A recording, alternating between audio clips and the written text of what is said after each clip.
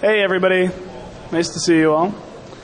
I was out here last year talking about the culture of Locksport and some of what had been going on up until that point. This talk today, in a lot of ways, is kind of a year in the life, 1 year recap of what's been going on. But there have been a lot of exciting developments, and I think we have a lot of good things to talk about. So, name of the talk, How to Make Friends and Influence Lock Manufacturers. I'm Schuyler Towne. This is John King right here. Let's see if I can get wrestling. Oh, maybe not. Yeah, Schuyler, so my name's John King. You're going to hear a little bit more about me later. I haven't slept in 48 hours. I'm a little intoxicated. Out of curiosity, last night and this morning, who had a drunken conversation with me? Anybody? Excellent. About 10 minutes ago. All right, so how to make friends and influence lock manufacturers. The lock and key, the distinguished device of civilization and enlightenment. Or at the very least, that nice quote makes you feel really important if you're a lockpicker. All right. I am a tool member. That's the open organization of lockpickers. I was actually a co-founder of the United States chapter of that. I've since stepped down from the board, but I remain a very active member and love that organization. I'm also involved with NDE Magazine. That's Non-Destructive Entry Magazine. I realize I forgot to put the website on here. I'm the executive editor. That's ndemag.com. This is the DEF CON preview cover. And I'm trying to tell people that's Liv Tyler, but it's not going over. Anyway, this will be coming out later on today, so check the website, check it out. It's got a lot of information about the upcoming contests that are going to be going on all weekend long. All right, let's talk. I'm going to quickly go over what we're going to cover here today. It's in talk in 4 parts, basically. We're going to talk about the Robo-Key System at the top. It's an incredible new lock that was very much developed within the Locksport community. They relied heavily on input from the community and are well-traveled in it as well. So we're going to talk a little bit about that company and the lock that they built. We're also going to talk about Kwikset, a company that you wouldn't usually talk about in the course of, a high-security lock discussion or whatever the case may be. But they dramatically reinvented their product line, and we're going to talk about the reasons behind that, the process they went through, and a little bit about what's going on with the new generation. Again, a lot of this is tied into a direct response to the Locksport community. We'll also be talking about the ABUS Plus system. This is a disk detainer system, a near comical flaw in it, which was just sort of a forest for the trees thing that a lockpicker came up with. He tracked down a way to decode it very consistently. The company themselves completely changed the design of it, and we're going to talk about the challenge they issued him after that. We'll cover the whole thing. And of course, Medeco, and this is where John will be talking. Medeco and the magazine, NDE Magazine, worked together with the company and John in order to release the exploit via the magazine in our last issue. And John did quite a bit of work with them, and he's going to cover all the bases on that and do a demo for you right on stage, opening up a Medeco M3, their newest generation. All right. Now, in the previous slides, the ones that you'll have on the CD or on the website or whatever the case may be, there's going to be a super secret announcement. I'll tell you right now that announcement was going to be about a grant program for high security lock research. Fact of the matter is the magazine is not organized enough at this time to go forward with that, so that's going to be delayed perhaps until another con. So there's your announcement. Sorry, it's a disappointment. You ruined the surprise. All right. First of all, I want to cover the making friends portion of this. This is fairly fast. All I really have to say about making friends is don't be a jerk and tell people if you see something they're wearing that looks nice. It works really, really well. But as far as making friends and communicating with lock manufacturers, Barry Wells, who's in the audience here today, he actually wrote a wonderful piece for the magazine in our last issue that's kind of a simple roadmap to carrying out responsible disclosure. And I'm just going to kind of cover his bullet points and talk a little bit about each one of those. I think it serves as a really convenient guide to folks who are going to be involving themselves in this field at any level. First of all, be professional. Approach them professionally. Approach the company with, proper language. Don't, no leet speak or anything like this. Present yourself in a respectable manner, and you're more likely to be respected. Be honest. if you have something theoretical that you haven't actually managed to accomplish yourself, don't tell them that you've broken their lock, that everything is defeated. Be very clear with what it is that you've done with their product, which transitions into being thorough. Be very distinct about what locks you attacked, how many locks they were, exactly the method by which you did it, et cetera, et cetera. Make sure that you cover all of your bases. You're going to have to be very detail-oriented when you're going to be approaching a manufacturer. You want to have the whole package put together for them. Be very clear with them as well about your intentions behind this. What is it that you want them to do about this? Do you want to have them disclose it? Do you want the product fixed? Whatever the case may be. Be very clear with your initial intention when you're walking in. You do not want to be misrepresented or misunderstood. Don't ask for money. This is one it's kind of almost a personal thing. There's been a lot of debate about this. We personally believe that once you involve money, that's when things go wrong.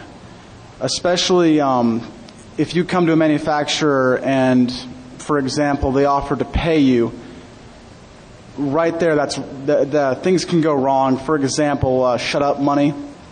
The public should know about this kind of thing, we think, and it's just not worth it. That's an arena that you don't want to tango in.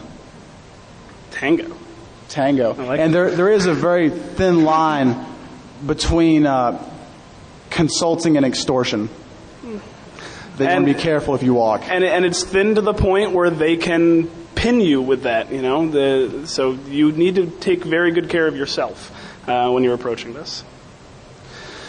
Be prepared. Barry outlined an extraordinary system by which he approaches new locks when they need to be reviewed. He receives 10 of them. He takes 8 of those, sets 2 aside, and deal with those later. Of the 8, he disassembles several of them and refines and attacks the rest. He refines his attack. By disassembling it, you're able to see what it is they've changed to defeat your previous iteration of your attack, so that you can update it and attack another small subset of those cylinders. Once you've done that, and this is very important, the 2 that you've set aside, those are for when they come calling, when they visit you, or when you have to visit them, so that you have a sealed cylinder that they have put into your hands that you can open for them by the same methods, showing that your attack works across the bar, works universally. Yes? Also, the purpose of asking for so many locks and taking them apart, you don't want the company pulling a fast one on you. Basically, you're challenging their product and their design. You don't want them to implement features that are not standard to try to trip you up whenever you're opening these locks. Absolutely. And finally, do not sign non-disclosure agreements. These will remove your ability to report on the situation independently. They will tie you to that company, and they will keep you from being able to pursue disclosure beyond your interaction with that company. You need to remain an independent agent, and there are people who can support you in this. There is the Open Organization of Lockpickers. Barry has made it clear that he's comfortable being contacted via the magazine. Of course, anybody at NDE, anybody at Thule US, et cetera, et cetera. There's a fantastic community out there who can support you through this. So don't sign the NDAs. Remain an independent agent when you're working on this. All right, so with the roadmap of disclosure covered, let's actually get into the meat of the talk. So this is the Robo-Key System. This should be the first time many of you have seen this. It's a really nice quote out of John. It's easy to love your own baby, but we wanted to get this out into the community. We figured they wouldn't be shy about telling us what was wrong with it. It's absolutely true. So, a little bit of background on the company. John and Bob Laughlin. John was a telecommunications engineer. When that bubble burst, he got together with his father, Bob, who was a retired lock engineer. The two of them got together, and his father had previously formed a company called Stanton Concepts with his other brother, Tom. This was some couple of decades ago, I guess. But they revived the brand and started working together. The inspiration behind the lock and behind their renewed interest in the security field, they both have a healthy interest in security to begin with. As I said, Bob was a retired lock engineer. He and a couple of folks bought out a company in Connecticut that was producing the Tough Lock. I don't know if any of you have ever heard of it. They had a huge contract with UPS in Manhattan and brought their theft rate, I think, down from, well, I shouldn't quote numbers I'm not 100% on. But they greatly reduced it. So they realized that the world was dramatically more interested in security than they ever had been before. Not to throw the buzzword out there, but post 9/11, there were a lot of things being looked at that had not been looked at before. A lot of things that had long gone unscrutinized in security that people were now very interested in. And they saw an opportunity to build a business up around those interests. The big question they had when beginning work on the RKS was, how can we secure containers that have to change hands multiple times with multiple potentially authorized users that have to look through those containers and survive the conditions that those sort of shipping containers have to go through out in the sea.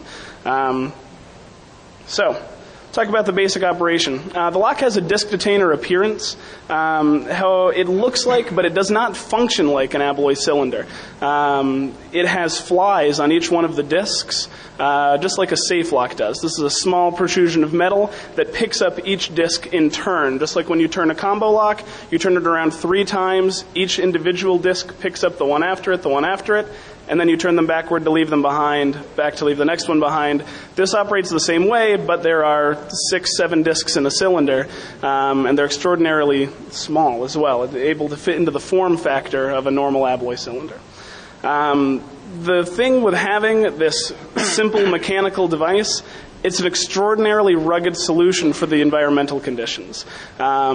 By having the mechanical end of this lock separated from the electronic end, which we'll talk about in a moment, it allows it to travel safely without damaging any electronic component that might otherwise be carried on a different solution to this problem.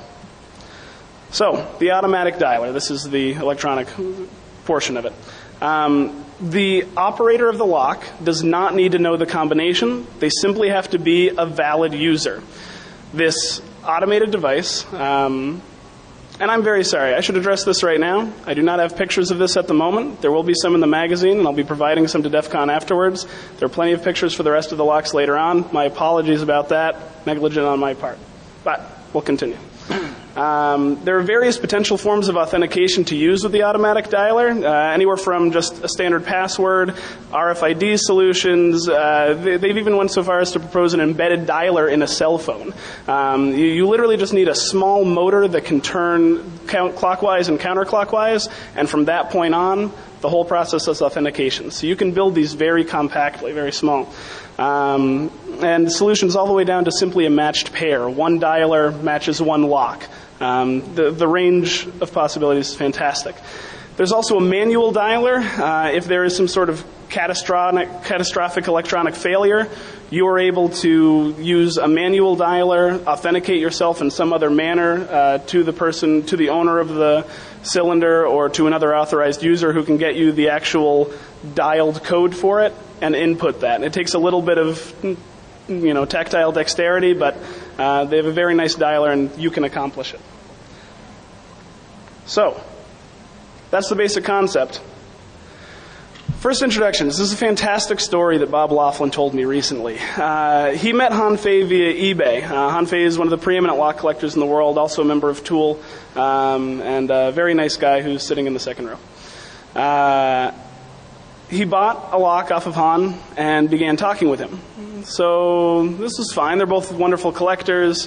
They traded stories back and forth, traded locks back and forth. And in late 2005, Bob happened to be traveling to Holland for an unrelated trip. And he got a hold of Han and said, why don't you come up? My wife and I are going to be in town. Let's meet. Let's have lunch, whatever the case may be. And as Bob tells the story, Han said, I can't. I'm 1,000 kilometers away, or I'm 100 kilometers away. I wouldn't be able to come in. But as it turned out, Tool planned a meeting the night that they were in town. So when Bob and his wife arrived, they got a phone call up to the room, and Han said, I'm here in the lobby. So they headed down to meet him, and Han dragged them all over town. The way Bob tells the story, it was very whirlwind, and Han's a very energetic guy to begin with. But in particular, Han invited him out to the Tool meeting, which is at a sports complex a little bit outside of town. And when the two of them arrived, there was a large construction site. Now, Bob Laughlin is going on 80 years old. Han looked around and said, well, it wasn't like this before. There was a large fence in front of them, about 6 feet tall. And Han started digging around looking for a hole in the bottom of the fence. And he found an area in the bottom of the fence that he was able to pull up. And he invited Bob to crawl under it. Again, Bob is going on 80 years old. So Bob, good sport that he is, gets down on the ground and he starts kind of shimmying under. And again, as Bob tells the story, Han put a foot right on his butt and shoved him right under. So Bob popped out the other side, and there they were in the middle of the construction site, and kind of picking around in the dark, trying to get at the sports complex. So they get all the way through, and they arrive at now probably a 7 or 8 foot fence. And Han kind of looks back, looks over at the fence, puts a foot up on something in the dark, and vaults himself over. And Bob, one more time, going on 80 years old, standing behind the fence, looking at Han. And out of more faith than Han probably deserved at that moment, he put his foot out into the dark, found the same spot that Han had, and vaulted himself over the fence, landing on a dumpster. So, getting off of the dumpster, he notices there's a little guard station out in front of this complex. And the guard is noticing what's going on. The guard starts to walk out of his little door, and Han walks right in the little door, right past the guard. The guard says, well, that's not the way to get in. And Han says, oh, and just walks right inside with Bob following behind him. So that was the introduction of the RKS to the Locksport community. Bob said that he felt like he had been hazed, but got out the other side all right. So after their meeting there, Barry taught Bob how to pick a lock for the first time. He had a wonderful time. The RKS was passed around, and one of the first prototypes was looked at there. And John Laughlin, his son, was invited to the Dutch Open.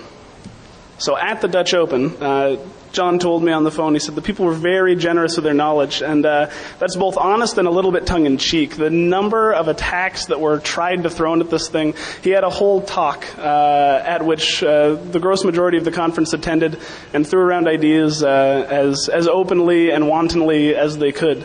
There was a wonderful panel on any viable attack and any viable application of the lock to a matching technology or security solution as well.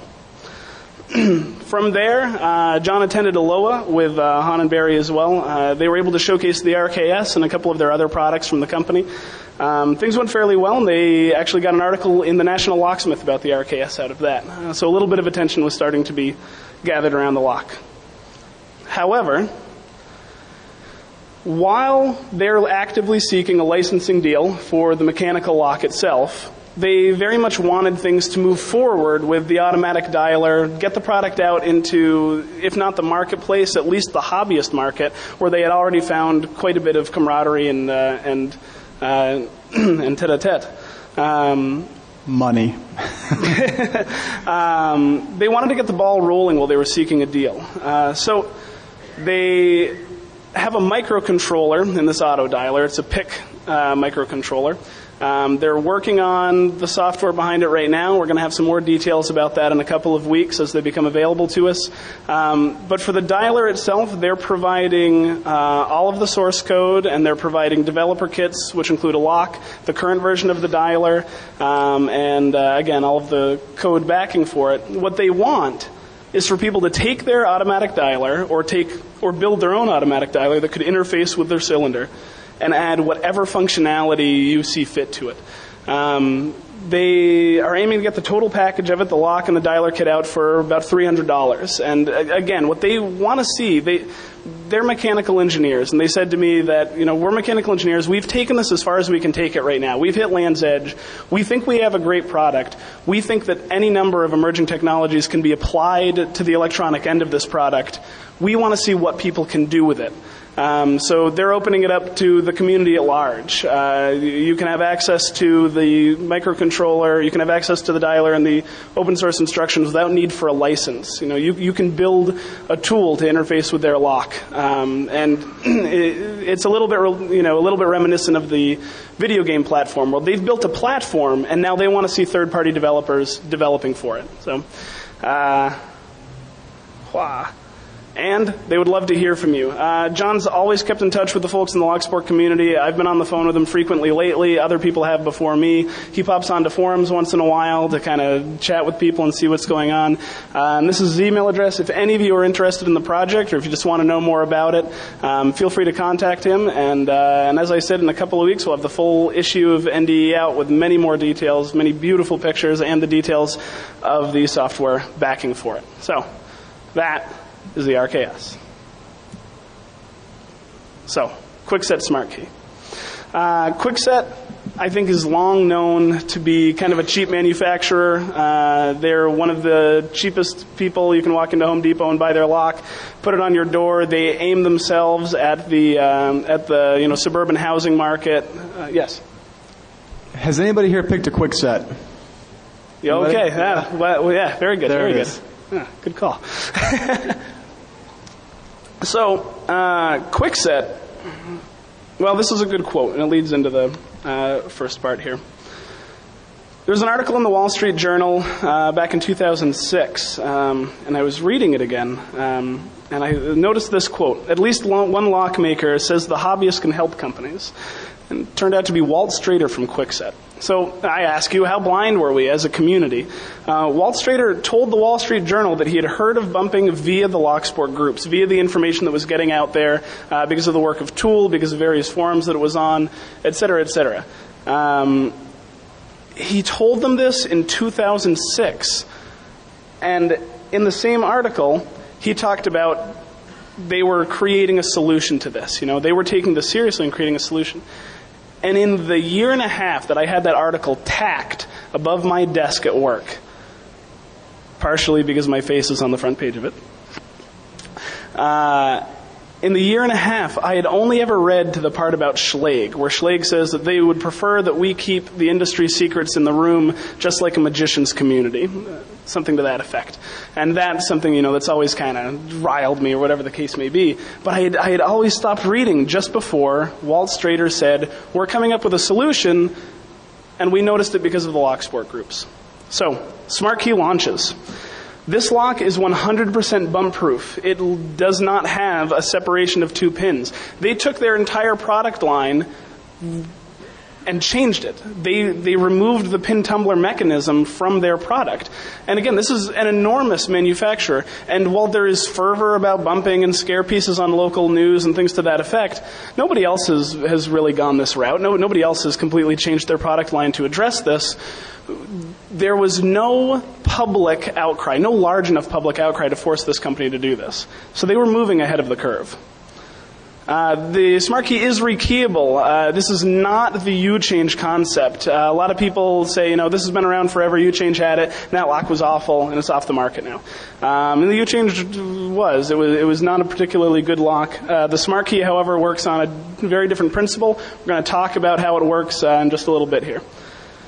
They had a very subdued marketing campaign when it launched. They certainly marketed their new product, their Smart line. They also have a biometric end of this as well. No particular comment on that. But in their very first packaging, there was no mentioning of it being bump-proof. I talked to Walt and I asked him, why this was. And they said, they didn't want to repeat the mistakes of other manufacturers. They didn't want to come out calling their product bump-proof if there was some mystical way that it could be bumped. They wanted to get it back into the hands of the Locksport community or various people herein and see what damage could be done against it before they were willing to put their name on the line for that. There's a very rigorous testing process, and actually a very interesting one that we'll talk about as well. So how does it work? All right. I'm going to describe some pieces of it to you, show you how they all integrate together. Try to keep the pieces in your head for when I get to the fourth slide. So this is the sidebar assembly housing, and you can see that the sidebar there fits into that top section. You can see how it's cut out there. The serrated wafers in the bottom right.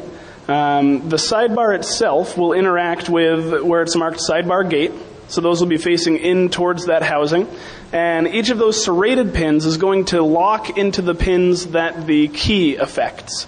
And you'll see that very clearly in the fourth slide, but keep in your mind the way these will be integrated. And you can see right here with them actually installed in that sidebar assembly housing.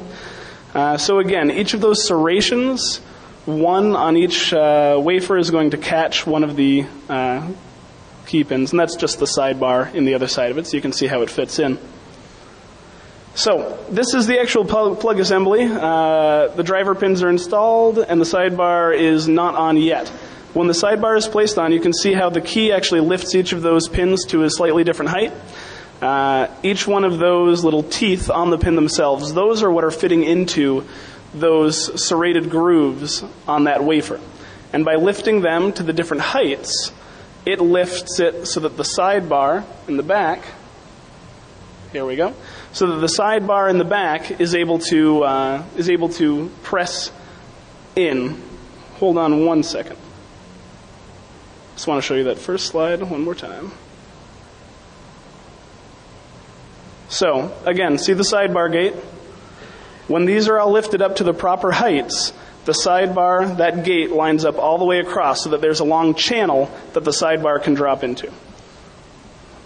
So that's how the key operates normally, but the rekeying feature is particularly interesting.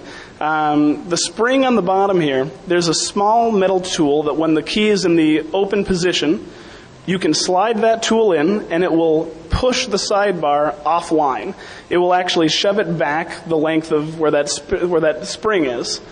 At that point, you're able to remove the key because the pins are no longer interacting with the serrations. When you put the new key in, it will lift the pins up to different heights, unique to the new key. When you allow the sidebar to slide back onto it, the sidebar has locked each of the wafers in place, and each of the pins will line up with a new serration on each one of the wafers, giving you a new key combination. So that's how they're rekeyable. It's a very interesting solution to the problem. And they're instantly rekeyable by the home user. We hear from locksmiths occasionally people screw this up one way or another, and locksmiths are still seeing them every now and then, but for the most part they seem to be doing pretty well. So I had mentioned that they had a rigorous testing process. I'm going to have a sip of water and we'll talk about that. Okay, so first of all, we saw it at the 2006 Dutch Open. We didn't have the name of the manufacturer at that time. We simply saw a prototype of it. The word got around fairly quickly who in particular it was. There we go, prototype from an unnamed company. The Atomeister. As I remember it, he was the first person to open it, and it took him, I don't know, a little under 20 minutes, I think, the first time. He continued to work with it and got dramatically better with it. But we all got the chance to sort of see it and see it pulled apart that early. So already they were putting it in the hands of people who could bring it to the locksmith community.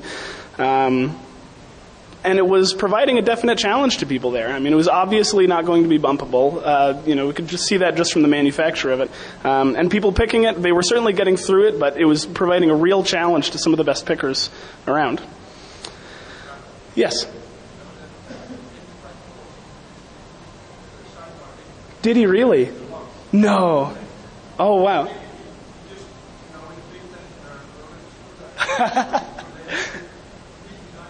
Wow. Yeah, absolutely. For any of you who didn't hear that, I didn't realize this actually. I was fairly new to the field at the time. Archmeister's kind of a big guy, and apparently he managed to force the sidebar. He managed to actually damage the lock in order to, destructively open it, which I didn't realize. That's surprising. So yes, it was certainly providing a challenge. Yes, hon. Yes. Yes. Really? Wow. So the pins themselves are actually bent out of shape, the teeth. Yeah, the teeth that interact with it, yes? Yeah, they were actually completely bent out of shape, and Han was able to investigate it afterwards. That's excellent.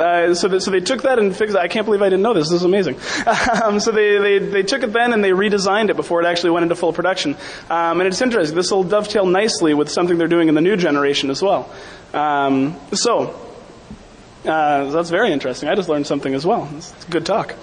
So they also took it to Japan. And lock testing in Japan is very interesting. There's a very different culture of entry in Japan to begin with.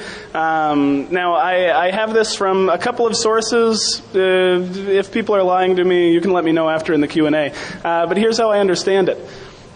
In Japan, the thieves still have that sense of extraordinary politeness, and they do not want to damage anything as they illegally enter your home.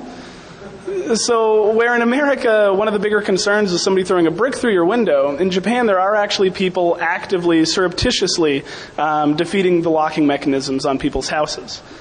Yes? Which you have to respect on a technical level. Jeez. So they have a very interesting method of testing, which actually reminds me quite a bit of some lockpicking competitions that we have here. They will take some accomplished lockpickers, I assume either locksmiths or professionally working with the testing organization or whatever the case may be, and they'll have a panel of them who will each receive the lock, and they'll begin picking the lock. And they will try to pick it in 5 minutes, and they'll try to pick it and if they can't get it open in 5 minutes, they reduce the field a little bit to the people who seem to be the best of that, and that smaller field will try to accomplish it in 10 minutes. And if they can't accomplish it, they reduce the field again to, I think, maybe about 4 of the most accomplished people. And those people are given 15 minutes to pick the lock. And this is the way in which you get your rating for how resistant your lock is to surreptitious entry. Well, they passed the 15-minute attacks with flying colors in Japan. The lock withstood the attacks of the surreptitious attacks of the pickers in Japan, even at the 15-minute mark. And again, most people that I've talked to in our community who get the locks for the first time, we usually see times of around 20 minutes, maybe a little bit less when they first start working with them. Again, people get better with them. You continue to practice. Of course, you improve your times on every lock. But first time in hand, we're looking 15, 20 minutes. So the Smartkey 2, this is a new generation. This is, yes. So, once again, they've updated the materials for destructive entry concerns. More destructive entry concerns came out after the lock hit production, a lot of them around the Locksport community themselves. And Black & Decker took that information and they updated some of the physical materials that they're actually using in the lock. We're getting the details of all of that, once again, for the upcoming issue of the magazine. So we'll have a whole display of exactly what changes they made along the way. What we know is that they're addressing destructive entry concerns that grew out of the community of attacks that were theorized by folks in the Locksport community. Once again, this is a similarly subdued rollout to the first generation. As a matter of fact, they're out right now. If you go today and you buy a lock that's been put on the shelf in the last month, you're buying a new generation of this that's been updated. They simply started rolling out the updated version of their product and getting it immediately out on the shelves to their vendors. So, as far as Smartkey is concerned, as far as Kwikset is concerned, and the Black & Decker Corporation, who also owns Wiser up in Canada, who also have their own version of the Smartkey, what does the future hold? Well, first of all, there are Black & Decker employees who are actively keeping an eye on the Locksport community. They have people in their organization who read the blogs, who check out the forums, who are actively accepting submissions of attacks on their locks. And to my knowledge, and I'm continuing to come up in this field, but to my knowledge, they're the first American manufacturer that has taken that dramatically a proactive stance, actively keeping an eye on what developments are coming out of our community. And this is great for them because, A, it led to some of the current advances in the lock, and B, it provides them additional free feedback just constantly from a group of people who obviously look at their product in a different way than they would. So, lastly, they seem to be still excited for future collaboration. Walt, in particular, is working on an article with us for the magazine, and very interested to see what new attacks are coming out. Right now, in particular, that's been sort of developing over the last couple of weeks and the last month or so, there seems to be a very specific decoding attack on the lock. The details are a little bit fuzzy at the moment, but some people seem to be having limited success with it. A little bit of it's still theoretical, but when that information hits the company, we'll be very interested to see what they do with it. All right. Doing good. This one's really clever. This one's fun. Here. Do you mind grabbing me? Yeah, no problem. My secretary. So, the ABUS Plus system. Jaco Fagerlund is, we call him everybody's favorite Finn. He's a really goofy guy and a really nice guy. Thank you. And as he said in this quote here, I suppose that nobody thought you could actually look behind the discs. So the ABUS is a disk detainer system, much like an alloy. It has a small series of disks, and we'll show you individual pictures of the disks in just a moment. So a little bit of background on the exploit. There's a guy in the community named Zeke, and he actually provided all of the pictures for us and the diagrams of the Kwikset as well. He's a wonderful member of the community and has been kind of an inspiration to a lot of us, particularly on the American side of things. So everyone seems to have missed this flaw. It was very forest for the trees, to the point where a gentleman named Michael out of Germany was actually participating in this contest that Zeke held that was inviting everyone to write sort of high-security articles to benefit Lockpicking 101's advanced section, to kind of drum up some more interest in that back end. And Michael took this lock and he did a breakdown of it, and he explained how it worked and talked about maybe some theoretical picking of it or whatever the case may be. But he didn't see what this flaw was. And I know I'm doing a lot of dramatic building up to it, but you'll see just how obvious it probably should have been. So Yako created a proof of concept for this, and he submitted it to the contest and won, in fact. He tied for the win with somebody else, but yes, it was very, very well received in the community. So here's how it works. All right. You can all see that fairly clearly. Do you see the 4 on the left-hand side of it? That's actually stamped into the disk. And that 4 is the code for that disk. You see where we're going. So, now that's not a big deal. There's another disk that's placed over it. However, when you turn that disk to 90 degrees, as you do when operating this lock, the 4 continues to be revealed. I don't know how clear it is for you there, but you can still see the gross majority of that 4, and again, it's stamped into the disk. So, he took a little bit of blue tack, and he put it on the end of a tool that he had built, and inserted it through his lock, turned it 90 degrees, pulled it back, like so, and he got a very nice, I know it's hard to see at this distance in his lighting, but he gets a very clear impression of the actual number and simply writes that number down, and he has that disk decoded. He knows what that is. He can get a key cut once he gets all of the disks decoded in that manner. So, yes? This is a high security lock that, as long as you stick something tacky in it, will tell you exactly how to cut the key with numbers. And in America, at least, the key control on this lock isn't particularly great. After trying this method out myself and refining it a little bit, and we'll talk about it here, the goal of the simplification, we wanted to build the simplest version of Yako's tool that we possibly could. We wanted it to be inexpensive as we possibly could as well. We wanted to prove that this exploit could be carried out by someone with very little money, very little time, and very little experience. So the tool that we constructed, we took the advice of a couple of fellow lockpickers, and we filed down the head of a nail. Just a large-headed nail. We filed down the head of it, and we filed down the shaft of it. And then on the back side of it, so that it would fit into the keyway, we filed it down. On the back side of it, we tried a bunch of different things, but nothing was really working. What finally worked really, really well was white glue. If you allow it to settle and get, no longer tacky, but still slightly malleable, you get that nice film over it. If any of you have ever put glue on your fingers to get your, I used to do that all the time. So yes, and there was a big problem with the glue. I thought I had a bullet about it. There was a big problem with the glue in that it would wick up the shaft. And when the glue would wick up the shaft and dry that way, you couldn't really get an impression of it at all. It wasn't working whatsoever. So on the advice of Josh Neckrep, who's the president of Locksport International, he said that we should just drill out a little bit of a hollow in each side of the head of the nail, and that way the glue would settle itself into that little bit of a hollow, and there'd be a nice layer just sitting right at the top, and that worked beautifully. We were able to get nice, clear impressions. So that was the concept. Alerting ABUS. So the first contact came via an LP101 member named MH on LP101. He works on the magazine as well. His name is Michael Hubler, a wonderful guy out of Germany. And he contacted ABUS directly. So the initial response was probably from their customer support. It was very polite, but very non-committal, saying things to the effect of, nobody has opened this without use of a proper key before.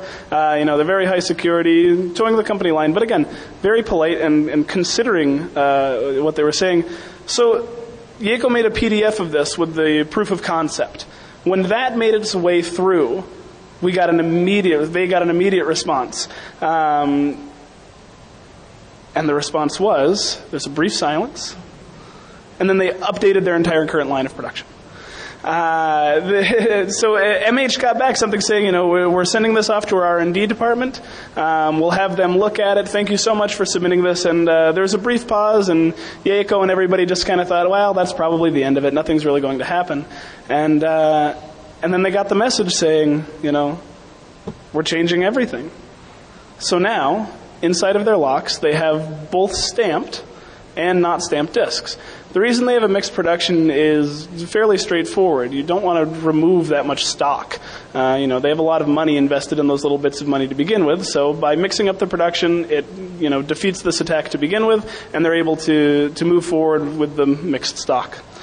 So, very interestingly, they then sent Yaco a new lock of the mixed production. And in that lock, as I said, there were some stamped, some not stamped, and they said to him, if you open this, we will send you the keys for it and the card to get the new keys cut. Pardon me. And, pardon me. So yes, Yaco could only get the keys if he was able to decode it, if he was able to uncover the bidding and send to them what the exact bidding was. So, Yaco's ABUS Plus pick. There was a brief silence.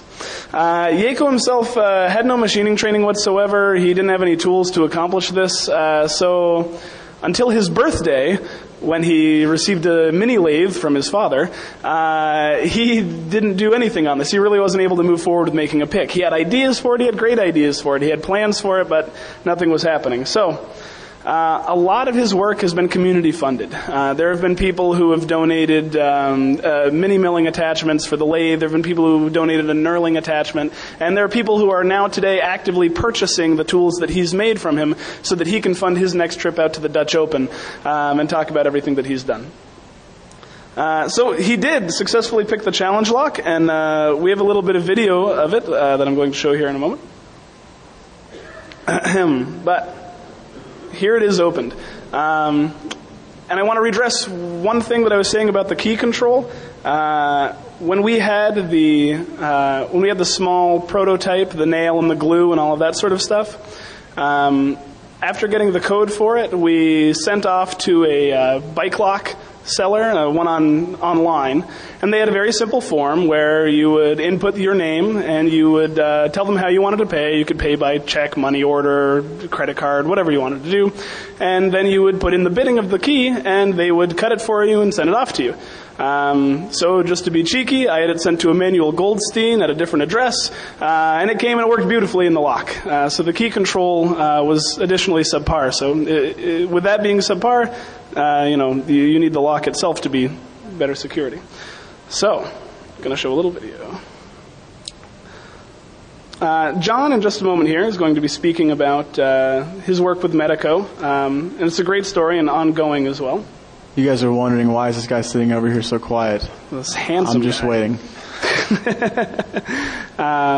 All right. I'm going to.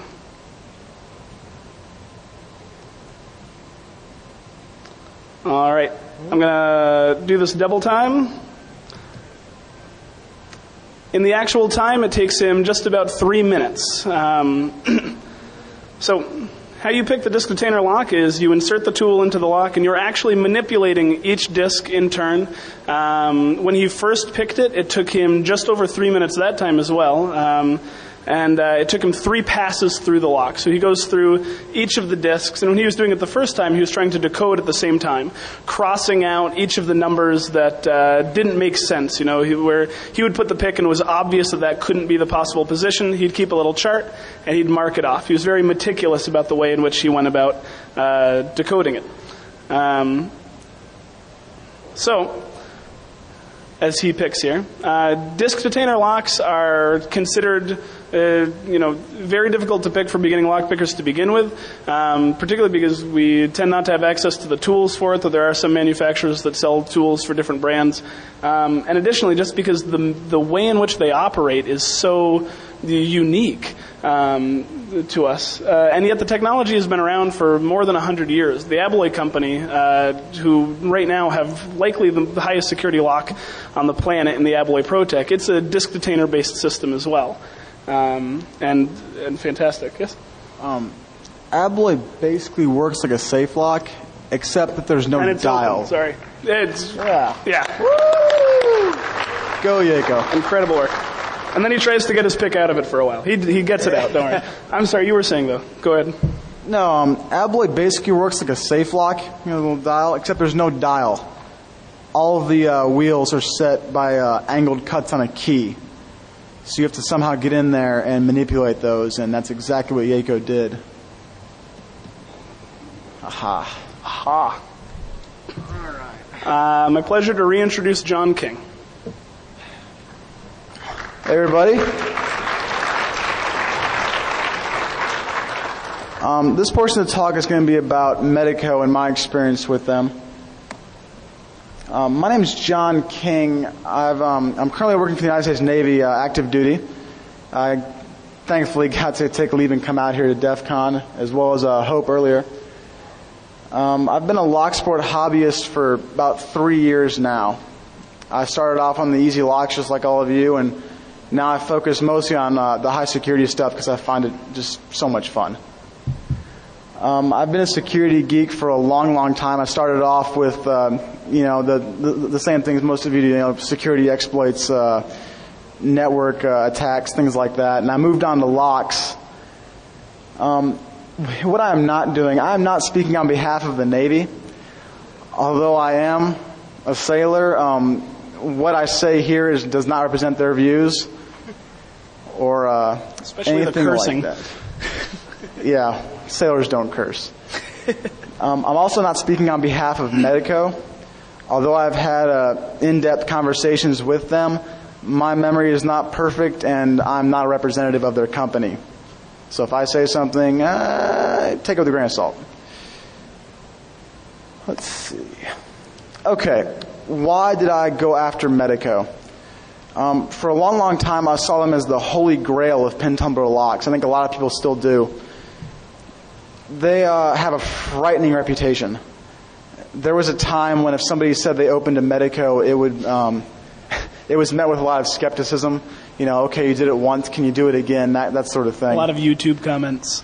Yeah, YouTube comments. Oh my God, fake.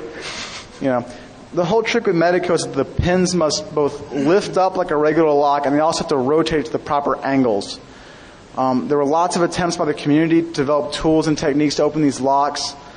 The one that sticks out in my head is one by a guy named Lock Newbie 21, and he's not a newbie at all. He developed a raking tool that a lot of people may be able to consistently open Medecos with, but I'm not a fan of raking. I go for the more methodical approach. Okay, I'm going to attempt to demonstrate in one slide how Medeco works. There it is. All right. You guys see the key, yeah? The cuts on that key are angled. It's not like your normal house key. You see they're kind of skewed to the left and to the right. And what that does is it rotates the pins. There's a pin on the right over there. It's got the slot going on the side of it.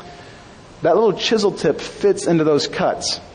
And when it does, it rotates the pin to the angle that it sets it to.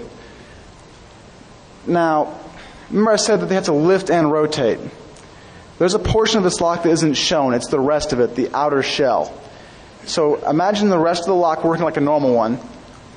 But the part that really gives Medeco the security is the rotations and the sidebar. The top plug up there is one that is not rotated properly. The third pin from the front, if you can see it, it's the one that shows up the best. It's kind of skewed over to the right, that groove. What's happening is that there's a bar that has to drop into those slots. There's one tooth on that bar for every single pin. Once you align all of those pins to the proper rotation, those grooves will line up with teeth on the sidebar, and it can retract and the plug can turn. The plug on the bottom over there, the bottom right, has all the grooves lined up. That has the proper key inserted. So you can see that bar with those teeth on it can just drop right in, and the plug can turn and the lock will open. I found some problems when I started looking at it. The first one is open grooves. This is the most obvious. Those grooves alongside the pins, they go all the way through to the bottom. And this means that we have a way to manipulate the rotation. That's been the big thing, is how do you control the rotation of little cylindrical pins? And everybody's been trying to do it, and recently anyway, this seems to be the first time somebody's figured this out. If you take a bent piece of wire, you can hook in there, and by pushing and pulling, you can control the rotation of the pin. Now, the trouble with this is that you still don't know where to rotate it to. You have control, but you don't know what rotation to set them to. And that's where the other problem comes in.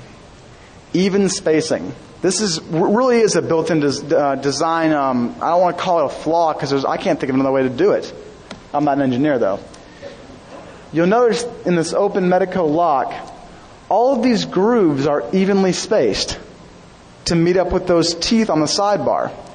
This spacing has not changed since 1969, when the first edition of Medeco came out. It's 0.17 inches between each one of those grooves. This does not change by bitting. So now we know where the grooves need to go, and we have a way to control them. So how do we leverage this to actually open the locks is the question. I started from humble beginnings. I wanted to what I wanted to do was hook into all the grooves at once and kind of do a little wiggle and magic it opens. That wasn't realistic. It turns out it's really hard to hook into 6 grooves at once with little tiny pieces of wire. So that's what I tried. These designs did not work at all. So then I said, maybe I'll simplify and try one pin at a time to get used to it. Eventually, the goal was to work up to doing all at once. But it turned out there was a better way. You can actually rotate Medeco pins and open one of the locks with a tool like this, a bent piece of wire. And it works all right, but it's a pain. So, that second problem I found with the even spacing, knowing where to position those grooves. This is just to show you how the tool started out. I'll explain a little bit more about how the tool itself works. I just want you to see kind of the evolution here. I started off with these scales printed on paper. I used chisels to stamp them into the brass. You know, there's a lot of poor silver soldering here. And then I found JB Weld, and it was glorious. It turns out that JB Weld plus the ghetto lathe. I don't know if you guys can see that. I'm not a machinist. But I do have access to a power drill and clamps. Thank you. So what I did was I took my power drill, I clamped it to my desk, and shoved a piece of brass tubing in it and stabilized it as much as possible. This is not a good way to cut scales. I get about 1 in 5 of them right, which is why production is so slow for those of you who are waiting for tools. But it does work. And what I do is I angle a hacksaw blade off of my desk into the spinning brass, always wearing safety goggles. And I watch it and hope it doesn't wobble off, you know. And eventually end up with a good scale. And this is what happens whenever all this comes together. You end up with these nice, purty-looking tools. This is one that I made to have a replaceable tip. Let's see. Can you go back? Oh, go back. Yeah, previous. There we go. Damn it. Let's see. Okay, you can't see it. what's holding that wire in the middle is an X-Acto knife handle, which turns out works really well for holding bits of wire. And then I use JB Weld again, and I fix it in place so it doesn't move. I think the last one shows that one. Is it? Okay. This one had a replaceable tip, so the idea was if the wire bent or broke, you could replace it without having to bug me to make you a new tool. That one's out of aluminum, looks like.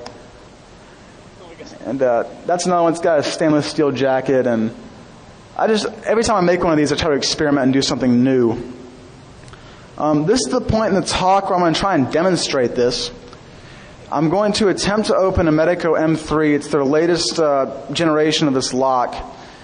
I'm going to be fair in the interest of full disclosure and admit that I have opened this lock many times, but it's still a Medeco and it shouldn't be able to be opened, in this manner. So I'm going to give it a shot, and Schuyler is going to provide some witty commentary. And if we can get the camera in on John, and excellent. All right, we were looking forward to a desktop camera or a tabletop camera, but we probably should have checked in again recently. What you looking for there, buddy? I'm just going to try and find the key here. Oh, okay. Maybe I won't be able to find it. John loses keys. It's not usually a problem.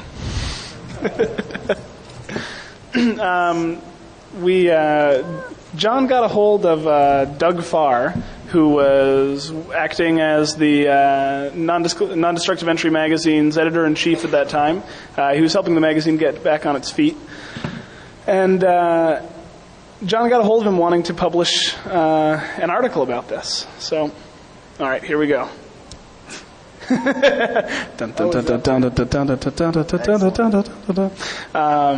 Anyhow, I can't do it. You guys have to boo really loud. He's going to be first, he says. So John came to us wanting to publish an article. He came to Doug wanting to publish an article, and there was a lot of interest in it. Doug and all of us at the magazine were obviously very excited to do it. However, Peter Field, the head of research and development at Medeco, had attended the 2007 Dutch Open. And myself and another member of the magazine, John Naughton, were able to attend that. And he gave this talk where he began the talk. The very first thing he said when he introduced himself was, and in case no one has done it yet, I want to welcome all of you to our industry. And he approached his time there at the conference with completely open arms, completely open to talking to us about some. He gave a 4-hour talk that ended up running to almost 5 hours about the engineering and the design of locks throughout history, and with a lot of very specific examples. He seemed like a very open guy and very interested to communicate with all of us. So when it came across my desk, I said, let's try to get a hold of Peter. So via Han Fei, he put us back in contact with Peter. And then we began our conversation with him. Oh, I thought you almost had it, so I wrapped up. I thought I did too. Oh, jeez. This is getting awkward. John actually just a couple of weeks ago was doing this on stage at Hope. Well, I don't know. He did it there, so.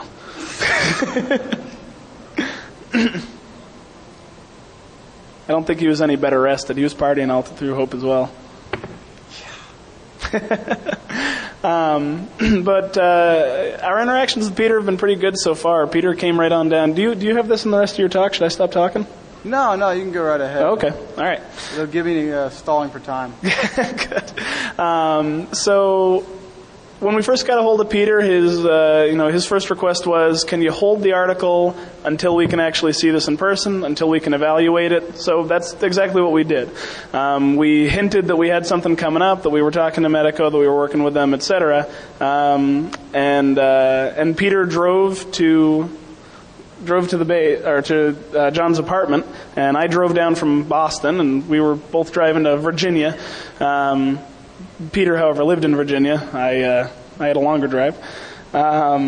But anyway, so we sat around and we talked for several hours. Again, went over any number of very interesting things in lock engineering and particularly the different exploits that have been taken against Medeco over the years and how they have iteratively responded to each one of those. A couple of really interesting attacks that he reviewed with us. So from there, we had a hard deadline. We had a hard publication deadline that we wanted to put the magazine out for.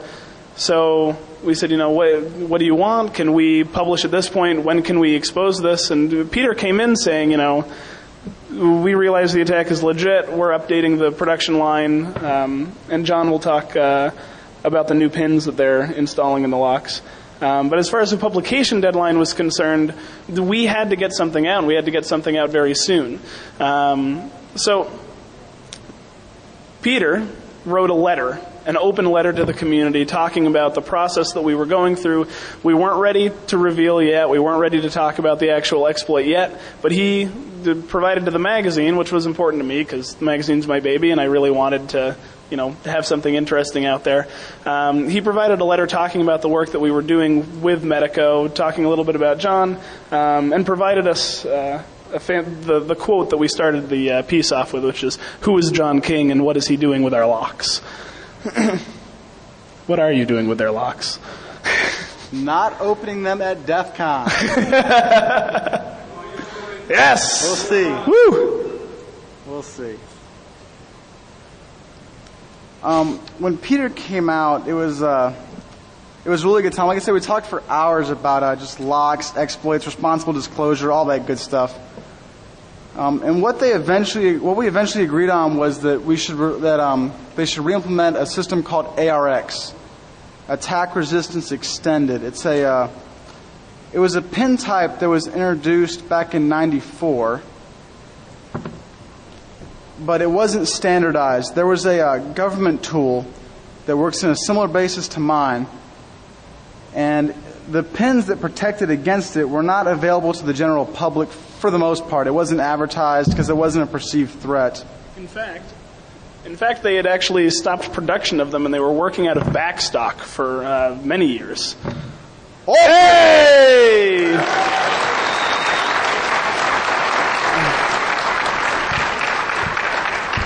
Nothing like a little pressure, yeah? But I'm going to pass it back over to John. But as I was just saying, they had actually stopped production on the pins altogether. And it was one of the reasons that we had to wait on the article, because they literally had to get the machines up and running again. They had to get the parts in to get the machines operating as they were producing these pins. They had a large backstock, which they had been working out of for private batches for a while. And as I said, I'll pass it back over to John. Nice work. Thank you, Schuyler.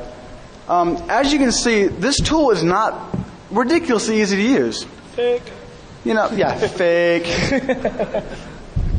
That's F-A-E-K. That's the spelling on that. Can we get it back to the laptop? I don't know if is that under our control? We're back. Aha, excellent. Now let's see what the rest of we probably covered some of this. Okay, some of the people that helped me out. Lockpicking101.com, I don't want to pitch individual forums because this is a big community. We're spread out quite a bit. But I have to acknowledge LP101. This is basically from day one, from those little rake comb tools that I produced, I started posting the results of what I had done on there and asking for feedback. What do you guys think? Bouncing ideas around. All the way through to the finished product and beyond. They've been covering this, and everyone's really excited about it. And it's good to note ABUS, Jaco's work with ABUS was also directly via LP101, his contact there. I had mentioned it before, but good to re-note in this context. This community is the reason why I was able to contact Medeco, and the reason why the locks are being fixed is. Like I said, this ARX standard, I'm going to have a slide up in a minute, is being implemented as standard across the lock so that this tool is no longer effective, which is a very good thing. There's nothing better than seeing my tool being made not able to use. Like Schuyler said, Doug Farr was instrumental in getting us in contact with Han Fei, who got us in contact with Peter Field. Mitch Capper provided support in the form of many Medeco locks. Him and several others in the community provided me with lots of practice material to see, how universal is this? Does this work against originals? Does this work against biaxials? Does this work against M3? And the answer to all those questions is absolutely yes.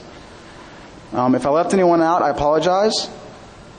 As Schuyler said, we wanted to get manufacturer reaction from Medeco. Peter Field came out, and this is not an ARX pen, although it's on the slide. This is this is a closed groove original pin. We sometimes call them an ARX predecessor.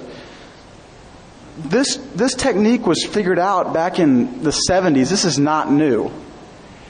And at the time, Medeco closed off the grooves after doing some legal and financial wrangling with that company. They put them out of business. Basically. But at the same time, they closed up the grooves. Great. Now you can't slip the wire in there, and the tool is no longer effective. That one only probed. It wasn't actually able to rotate the pins. It just kind of probed up so you could decode the angle, so you could cut a key, or in this case, assemble a key from parts. For some reason, in 1985, when they came out with biaxial, they opened the grooves back up. And what we believe this is due to is cost. They had bought up all the tools off the market, mostly, and this was really not seen as a threat anymore, especially since the tool that was on the market it didn't fit the keyway. It was simple little things, but the concept was still solid. So they opened the grooves back up because it was cheaper to produce and there wasn't as much of a threat in their eyes. Well, and to be clear about the old tool, it was built using a makeup key that you would insert into the lock in small chunks. That key, however, were actually Medeco keys. So what brought them down legally was the fact that it was an infringement case because they were actually using a physical Medeco product branded and protected in order to sell their product. And by the time they were shut down, biaxial hadn't come out yet. So when biaxial came out, and there were fore and aft positions as well, it became slightly more complex, and the old tool, the current version of the old tool, was no longer effective, so they moved on. Now, had I known all this and that the patent existed, I probably could have saved myself a lot of time. I figured this thing out, you can see I started from a very strange perspective, this comb-like attack, and then I kind of worked it in the other direction. I wish I had seen it. After I made the tool and it worked, I started looking around to see if anybody else had figured it out. Maybe I'll patent the thing, And then I found out, somebody beat me to it 40 years ago. Well, and again, just to give John his due, John's tool specifically aids in the picking of the locks. It actually allows you to have an effective hand tool for attacking the locks. The old ones just decoded it. You'd have to walk away and get your key cut. The other difference is those required, I'm not going to say sophisticated machining. Mine requires $10 and a trip to Ace Hardware. A terrible drill lathe. This is kind of a little bit about the future. Just because we're breaking Medeco all over the place, Medeco is really getting slammed this year, especially due to my stuff. And Mark Tobias, he's giving a talk right after this about some of the stuff him and Toby Blues Manis have done with Medeco. Just because we've broken this thing is not a reason to stop. I think we should keep going. They say Alloy Protec, EVA MCS, all these locks are these Goliaths that are never going to be picked. Bullshit. I think that we need to keep going no matter what. If somebody says you can't do it, then do it. And don't stop until you find a way. Disclosure, this is kind of tying in. When we find something really exciting, my first thought is, let's put it on the internet. I want to talk to people about this. All that we ask that you think before you disclose. It could be something significant that could affect, public safety, not to sound corny, but it could affect a lot of people in ways that you're not thinking about. To us, it seems like these locks are like toys almost. We don't think about the real security implications when we're messing with them. I don't anyway. It's a puzzle. Also, don't get wrapped up and have fun. There's a lot of politics associated with this. Disclosure and networking and, am I irritating this person? Am I pissing off this guy? How does the manufacturer feel? If you have a good sense of humor and you just have fun with it, it's a lot easier. Let's see. What do we got next? Final thoughts. Those are my final thoughts. Oh. I mean, do you have some final thoughts? Yeah, that was kind of my final thoughts. Well, I'll give Schuyler's talk. Screw it, right? Please help. I'm running low. He does not need another beer right now. Thank you. Us lockpickers, we consider ourselves fairly creative people, but nothing compared to some of the people in this room at this conference. There's a lot of really creative people walking around here, and sometimes all it takes is a new perspective to solve one of these problems. Even though these are mechanical, and most of us here deal in the digital world, I mean, we're hackers, and that's what it's about. Would you like to? If you don't mind. Thank you. As John said, we're starting to get our feet in the door with various manufacturers. The name of the talk is, making friends and influencing lock manufacturers. We're starting to get our foot in the door in various places. We're meeting a lot of people, finding out that a lot of people know each other. Maybe some people don't. We're becoming the hub for a lot of really amazing lock pickers, meeting a lot of really interesting, dominant, whatever companies. And the communities are starting to merge as well, the hacker and the lockpicking communities. Look at DEF CON, of course. The lockpicking village now has 2 rooms. There are 5 contests this year for lockpicking. We thank you for embracing us. It's been fantastic. So as our communities merge, there's one very important thing that needs to be remembered, is that the physical security disclosure is different than digital security disclosure. And I'm going to elaborate on that a little bit before the want to help. In digital security, there is typically a distributed network by which to distribute a patch or a fix to whatever the problem may be. The internet exists. If you have any thoughts, feel free to chime in. Yeah, absolutely. Yeah, I'm just kind of hanging out, No worries, no worries. There's an immediate distributed way to get to your customers and fix your install base. With locks, it's dramatically harder to fix your install base. When Medeco told us that they were going to try and implement this within 2 months and get it all off the line and running, that sounded pretty good. These are physical changes to their entire lineup, and we thought it was reasonable for 2 months. Maybe a month, maybe 3 months. It's the window of time that we should allow them to fix these problems. I think should be a lot larger than what we give software manufacturers or software vendors. Because again, it takes quite a lot of legwork, quite a lot of literally person-to-person work in order to get everything out the door. Specifically with Medeco, they were able to get the fix into every new lock coming off the line, but from there they had to move down to their locksmiths who are distributing their product, try to get the part into their hands. They have the new part on the market. Go ahead.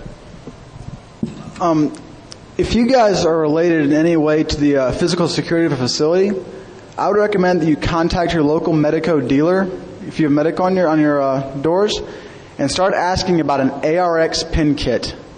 This information has not quite reached the dealers with the enthusiasm that we think it should. If you guys bug them enough, it's going to get out there. And it has to. They're available right now. I'm trying to remember what the... I believe the part number is K-5004. But you can go to ndemag.com. Issue number 4 has that part number, as well as some more details about how the tool works and what we ran into. As we were saying, with that deep an install base, and we're noticing that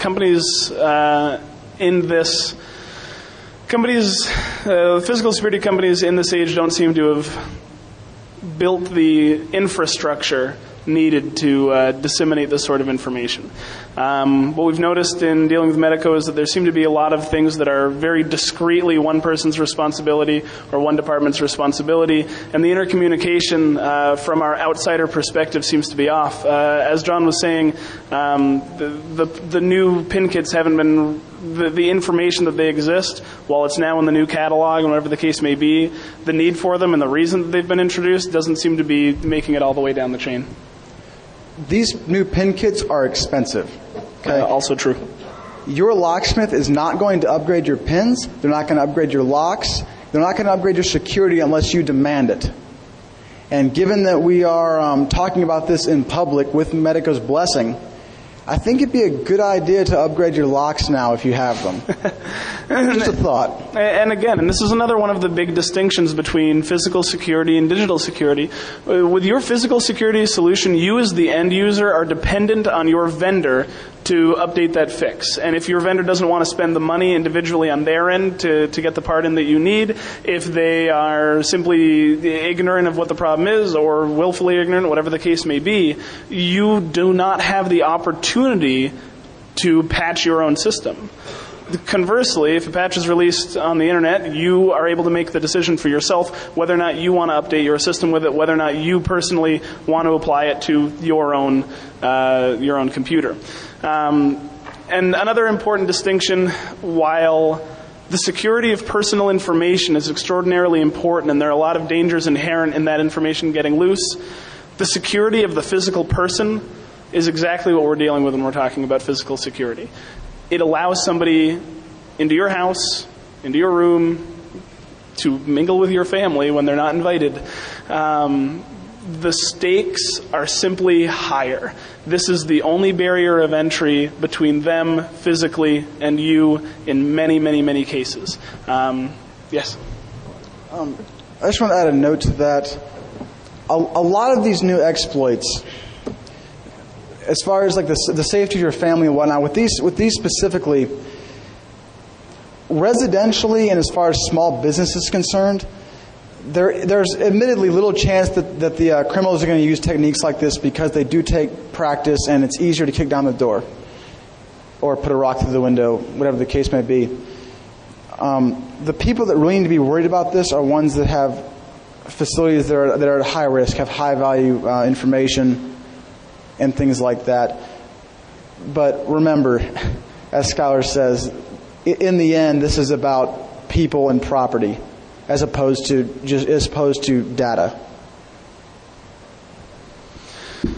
So, keeping that in mind, if you want to help, you can get a hold of me at Schuyler at ndemag.com. And if there's anybody else in particular that you want to talk to that we talked about during the talk, I can put you directly in touch with them. I have a couple of final thoughts after this, even though this slide is called Final Thoughts, but people to thank and that sort of thing. Right now, I would encourage any questions that you have for either of us. Yes, sir. The blank brass stock? I get it from Ace Hardware. There is a display that you can find at most of them called K&S Metals. They stock all kinds of different sizes of brass, aluminum, and stainless steel tubing. You can also find it at hobby shops. I find that Hobbytown USA tends to carry that stock.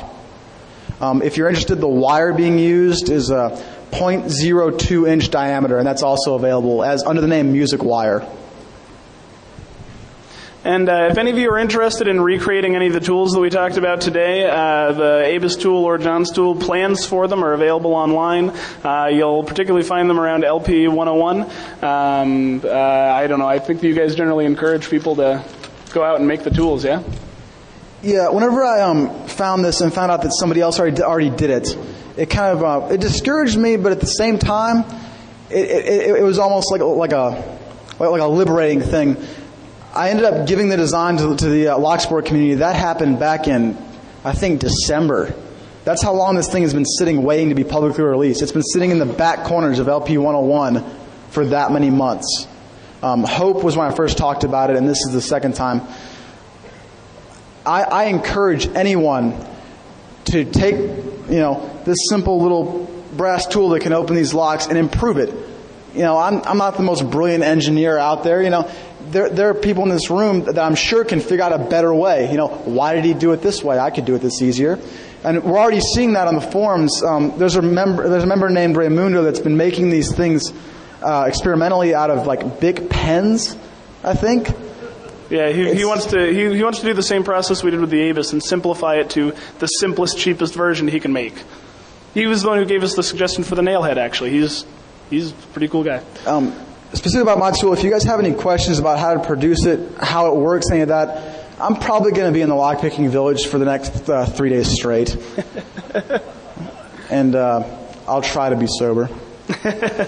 But just feel free to approach me and ask anything. Even though I've been talking about this stupid tool for the last 9 months, I still have to talk to people about it. Anyone else? Yes, sir.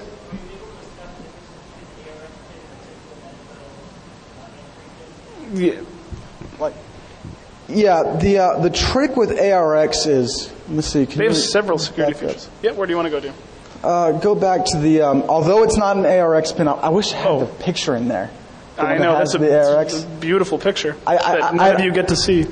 I had a picture of a pile of ARX pins. Is it in the 4th issue? No, it's not. Okay. I had a picture of a pile of ARX pins, and it had a caption that said, "Why isn't this shit standard?" You know, and now it is. Let's see. Okay. Again, this is not an ARX pin. This is an old school Medeco original pin. But you can see that groove that those sidebar teeth drop into.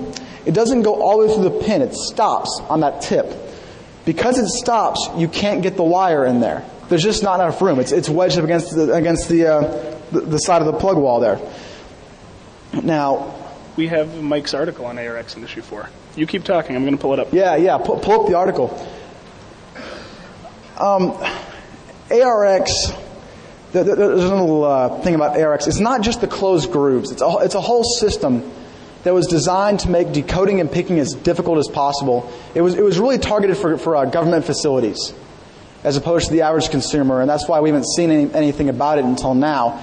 I mean, the only reason we knew ARX existed was because we found one PDF file, one document from like 93 that said it was coming out. You know, that was all the information we had. They do all kinds of cool things like rings. Here we go. We've got some images here. These were drawn up by a member named, is it Safety Off? Safety Off with a Safety 0. Off did these in 3D. These are some examples of ARX pins. You can see it's not just the closed grooves. You got some rings and whatnot. The ARX pins actually solve more than just this one attack. They defeat a very interesting sonic attack as well, which is talked about in issue 4 in some detail. I mean, there's all kinds of crazy experimental, government techniques about weighing the pin stacks and, looking for density and whatnot. One that I noticed on the, I don't know if you noticed on the other one. I don't see one here. The true groove was closed off, yeah? But there was a false groove. They're meant to trick you whenever you're trying to rotate these pins. On the one with the rings, there's a false groove right there. Oh, is there? Yep. Okay. What I found on some of these is that false groove does go all the way through to the bottom of the pins. Now, the issue with that is that all you have to do is make the wire smaller. And you can hook into it. But instead of lining up the marks on the tool so that you're aligning the bar, you do the opposite. You misalign them because you know the false gate is not right. And it takes a 0.005 inch diameter guitar string to get into that little groove. And I'm going to be honest, I haven't made this work completely yet, but we have been able to hook into and control rotation. So it's not over. And an important note here at the bottom of the article, the micro milled pins, the ones with just that little piece taken out of the center so that it's just large enough for the sidebar, they can't be used in the master keyed pin stacks, and the fact is Medeco is typically a institutional sort of lock that you need master keyed. If those, they call them micro mill ones, close off at the top and bottom, if those pins could be used and somehow compatible with master key systems, it would solve a whole lot of stuff coming out right now. But the fact is, people still want to be able to put one key in and then put another key in, and they both work. I thought I might show a picture of the RKS now that I got a couple pictures. So these were in the last issue of the magazine. I should have simply implied them to this. So this is the RKS that we talked about earlier. You can see each of the discs inside and the sidebar on the top. This is their manual dialer that they use for it. Really nice piece of, really nice dialer. And these are each of the individual wheels. And this is what I'd like to point out. You see the two brass wheels stacked on top of each other. The one in the back. Okay, so I kind of want to jump up there and point at it. There's a small screw that's right here. Hey, that's handy. Small screw that's right here, and a small screw that's right here. Those are the flies that we were talking about earlier.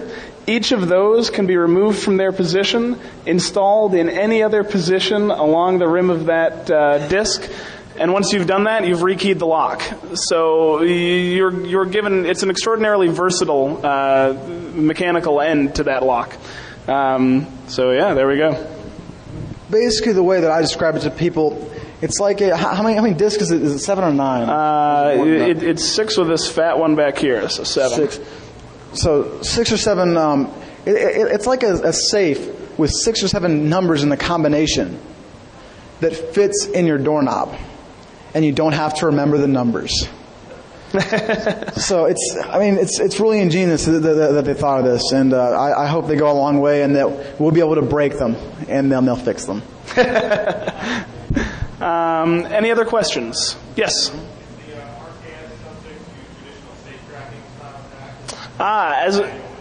As a matter of fact, no. In particular, it's extraordinarily hard to get any sort of feeling via manipulation on the RKS. First of all, you would have to get your hands on a dialer, which should be restricted to authorized use. Even if you are able to, the dialer itself has a tactile click every single time you move it, and feeling anything through that, that wall of sound and feeling is extraordinarily difficult, and that's just kind of where it starts. And you could of course build your own dialer for it, whatever the case may be. There are false gates carved into each one of the discs. The false gates will muck up your ability to feel where the true gate is, of course, when you're manipulating it, or if you can physically manipulate it, will hamper your ability to set it into the proper gate to release the lock. Yes. Also, in regard to traditional safe cracking techniques, we're talking about manipulation. Yeah, like a Group 2 safe lock, for example. That whole technique is based on measuring contact points on a cam wheel. As you line up more gates, the nose of the cam will drop further and further and further, and it will make the contact region smaller and smaller and smaller. In this, it's direct drive. There's no cam wheel in there. There's no nose on a lever that drops in. If you want to compare it to something, it's almost like a bad comparison, a master lock, in that you can't manipulate a master lock like you would a normal Group 2 safe lock, which is not to say that they're secure, but with the addition of false gates, it's a different process. And if you or any of you have an idea for how to manipulate these locks open, please do. Because we want to know about it. Yes, and please contact us. There's another very cool safe attack that was first demonstrated to me at the Dutch Open. You take a palm sander, you put it up against the face of the wheel, you vibrate it for a while, and if the bar is sitting at the top, and if there's a big gate cut out of each of the wheels, like there is in a safe, eventually those wheels will sort of shift themselves and line up so that the lightest part is facing up, of course. So there will be a big gap, the bar will drop right in, you can open the safe up. Now, that works on some cheap safes, that's a problem that's been solved in the wild. But at the Dutch Open as well, somebody grabbed John's lock, they grabbed a palm sander and they started going at it, and we saw movement. Now, it was movement. These are extraordinarily light discs. The difference between weight on either side is very, very minimal, and again, there are 6 or 7 discs on each one. So the possibility of this working, the probability of this actually working in the field on a shipping container out on a boat is very, very unlikely. That said, his addition of the false gates stymies the attack from the get-go. It sets off the balance of the wheels, and it gives it something else to catch into as it's being shaken around. And this is a good thing. Whenever we talk about, I found an exploit for this lock, we don't think the question should be, can you open one in front of us? Like it shouldn't be like a proof of demonstration sort of a thing. If you can prove that the theory is sound and the thing will work, there should be no reason to open 10 of them, or in my case, 3 of them in front of a medical representative. If you can demonstrate that what you have is sound, that should be enough for them to at least look into it and make design improvements if they can. And I think that was the case with the false gates here. Just because the Palm standard didn't open the lock doesn't mean that it was meaningless. It was the beginning. And eventually, somebody might be able to leverage it. And as such, they addressed it despite it being fairly improbable. That said, an embedded lock company and your approach to them, you should still cowboy up and open the thing if you're going to approach an embedded lock company, because the costs there are significant for them to take you seriously. Anybody else? Sweet. All right, I just got a couple of final things to say, and we'll be done ahead of schedule because I am not good at timing my talks. That's all right. I'll let you get a beer.